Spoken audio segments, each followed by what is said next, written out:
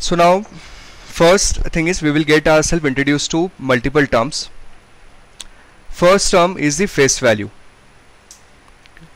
Now most of the questions that you would see for valuation of debt, the face value you would see would be $1,000.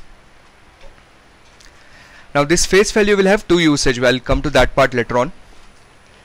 Second term you would come across is the coupon rate. Let me assume a coupon rate of 10%.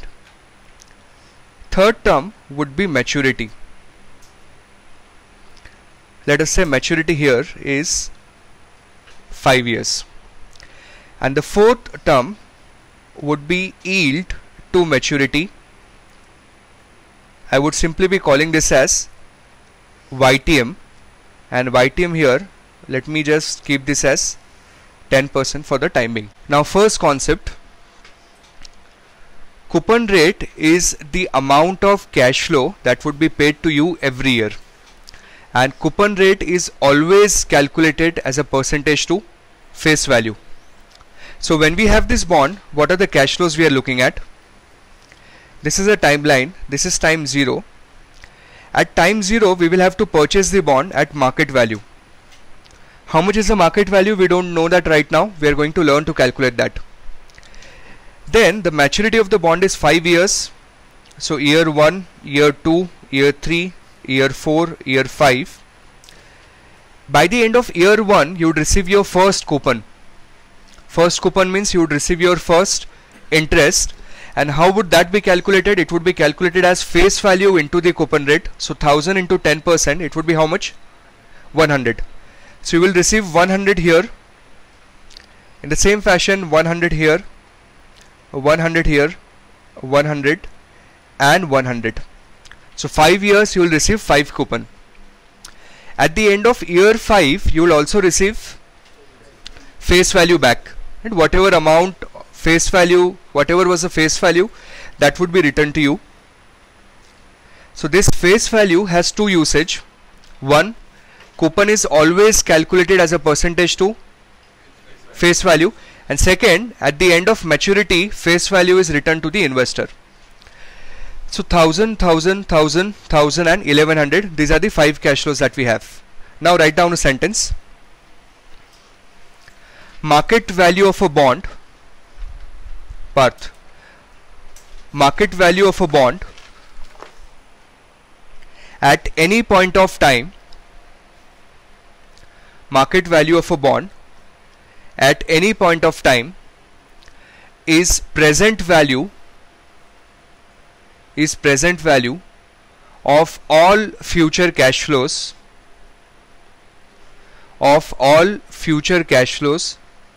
discounted at current YTM,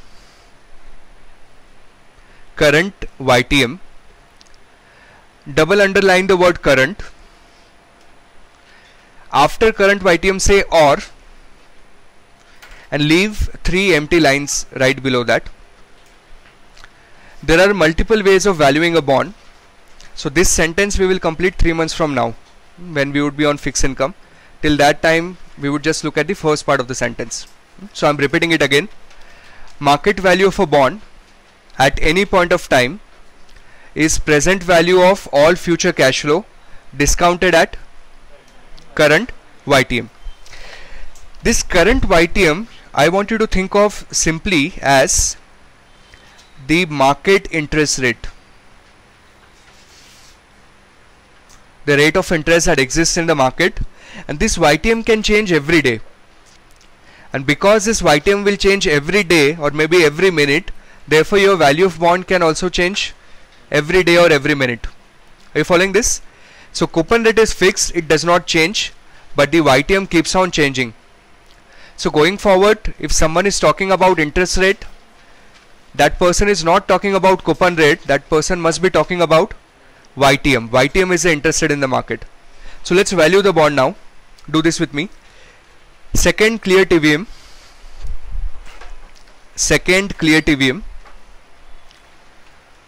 1000 future value, 1000 future value. How much cash flow are we receiving in year 5? we are receiving 1100, but your future value we are not going to keep as 1100, we are going to keep it as 1000. I'll tell you why. 100 as payment, 100 as payment, n as 5. Now understand what we have told your calculator. We've told your calculator that 100 is being repeated 5 times. Plus at the end of year 5 there's an additional 1000.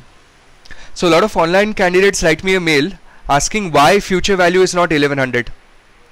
The answer is that because you've already kept payment as 100 and n as 5, that 100 is being considered in payment, and therefore your future value is only going to be 1000. Now what should be the IY? IY here would be the YTM, which in this case is 10%. So say 10 is IY and compute present value. So when your YTM is 10, the market value of the bond would be how much? 1000. This is called as a bond issued at par value or face value, which means market rate 10%, you went to the investor, you said I will also pay you 10%. Therefore investor will buy the bond from you at a price of 1000 itself. But what if, now don't do second clear TVM, what if YTM was 12? Now don't do anything, just think for a minute. Market interest rate is 12%, but this bond is giving us a coupon of 10%. Is it giving us more or less? We are getting lesser than the market rate. So which means the bond is not as good as it should be, because it is giving us less than the market rate. So therefore the price of the bond will come out to be less than 1000. And these kind of bonds we are going to call them as discount bonds. So let's do it now. Just say 12 is IY. I'll give you time to write, but understand first. Make 12 is IY. Have you done that? And then say compute present value 927.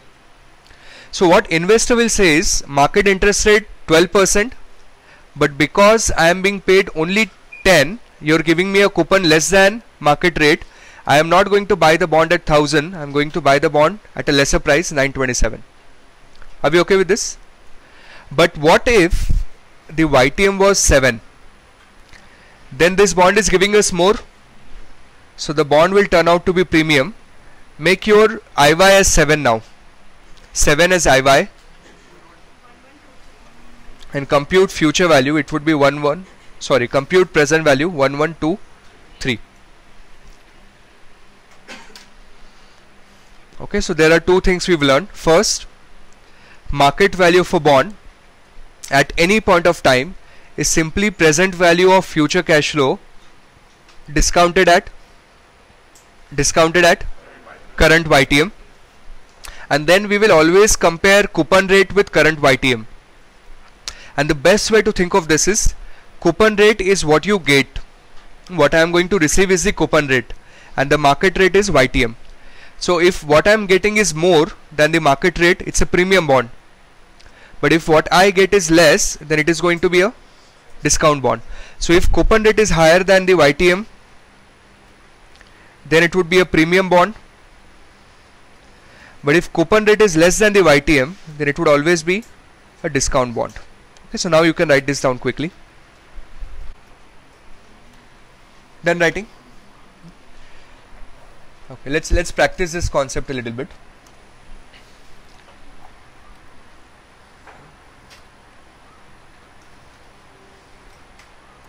Face value 1000, coupon rate 17%, maturity 6 years, YTM 12%. Calculate market value of the bond. Now what do you think? Is it a premium bond or discount bond? Premium? Is it a premium bond? Yes, because coupon is higher than the YTM, we are earning more. Since we are earning more, it's a premium bond. So find out what should be the valuation.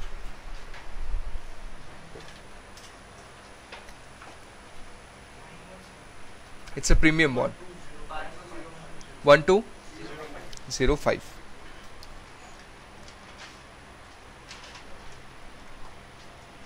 So how will you do it? This is your timeline. This is time 0. This is 1, 2, 3, 4, 5 and 6. Every year we will receive the coupon amount. Coupon would be calculated as face value into the coupon rate. So this would be 170, 170, 170, 170, 170 and 170.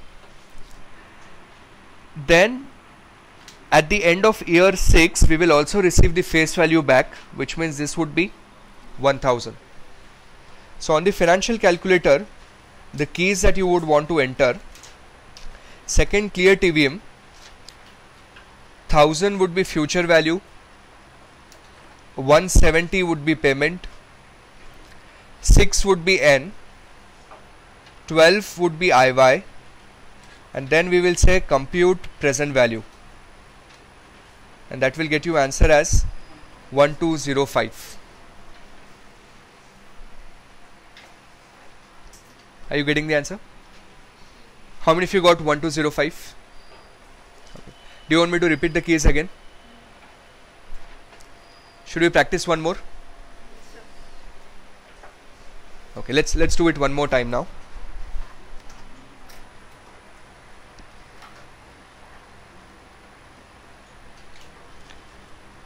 Face value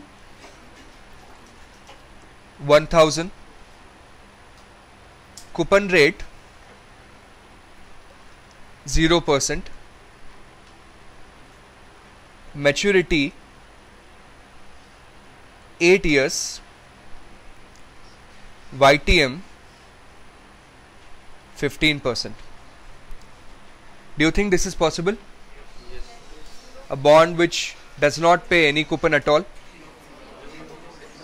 Is it possible? Yes, it is possible. We will call this bond as a zero coupon bond. Okay, so how would we calculate the present value? First we will build a timeline. This is time 0, this is time 8. The only cash flow we are receiving in the entire series is 1000 by the end of year 8. So now we would say second, clear TVM, 1000 as future value, 15 as IY, 8 as N. We will not enter anything in payment because it's 0. Then say compute present value. How much? 320.9. How many of you got this? The interpretation is that I will invest 326.9 today, and after 8 years I would go and take how much? 1000. So it does not mean zero coupon, does not mean I am not earning. Zero coupon means I am earning, but it is not paid to me every year. It is compounding with the company itself, so that my 326 will directly become 1000 by the end of year 8. Is that fine? Should I increase the level a bit? Next question now. Face value 1000, coupon rate 10% per annum, semi-annual. 10% per annum, semi-annual. Maturity 4 years. YTM 12% per annum. Calculate market price of the bond. Observe the cash flows carefully. Observe the cash flows carefully. A semi-annual bond means coupon would be paid to you twice in a year. So this is time 0, this is time 4, this is 0.5, this is 1, 1.5, 2, 2.5, 3, 3.5 and 4. Every year the coupon is 1000 into 10%, which is 100. But for half of the year you would not be paid 100, you would be paid 50. So your cash flow here is 50 every year. So 50, 50, 50, 50, and how many such cash flows? 8. And then by the end of 4th year, how much would you get back? 1000. And discount rate is 12% per annum. So for half of the year, discount rate would be how much? 6%. So second clear TVM, 1000 future value, 50 as payment, 8 as N, 6 as IY, compute present value, 9, 37 was the answer.